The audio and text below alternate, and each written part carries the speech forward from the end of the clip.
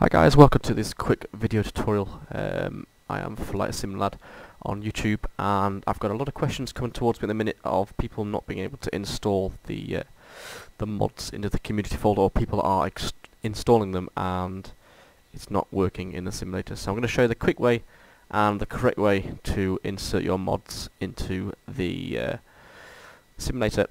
Quick shout out to this website. This is where we get all our mods from at the minute. It is flightsim.to. Some great modifications on here, some great liveries, great scenery packets, and it's a fantastic website. That's where we get our Edinburgh in Scotland scenery from here, which is fantastic. And a cool, neat little app is the Quick ILS tool. EGNT is my local. It brings up the ILS frequencies and the length of the runways, and the runways it's got straight away.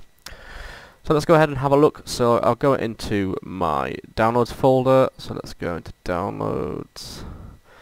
So I've downloaded the Bonanza pack. I've not installed it yet. The only thing I have done is when you downloaded the folder, you want to extract it. So if I go to 7-zip, which is the folder I use, the software I use to download and extract files, and I put them into my backup mods folder here.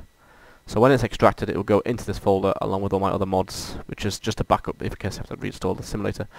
So we'll pretend that's all done. That's now downloaded, and these are currently my mods in this folder.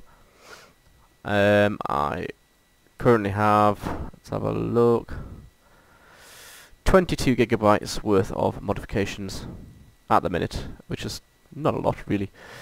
So what we're going to do, guys, when you're in here, what you need to do is, once it's downloaded, don't drag this folder across into the community folder. It won't work. Some will, majority of them won't work. So for example, if I click on the Scottish Ambulance Service King Air, it opens up another folder, and inside this folder is another folder, the Asobo King Air.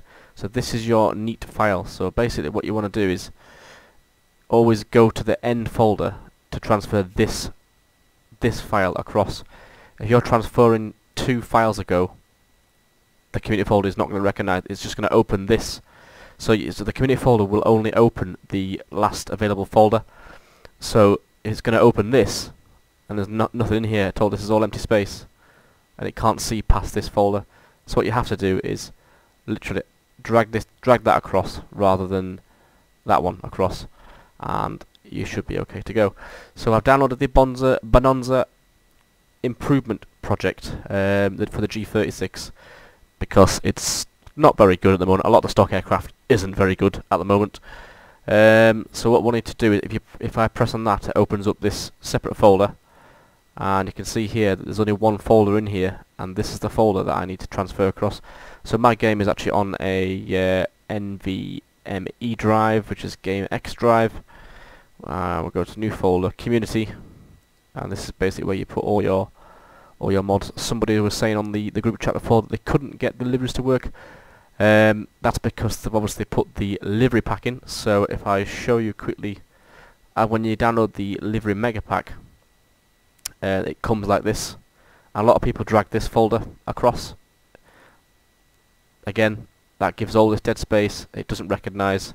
What you need to do, guys, is open that folder, copy all of these, and put them in separately for different aircraft there, and then it will always work.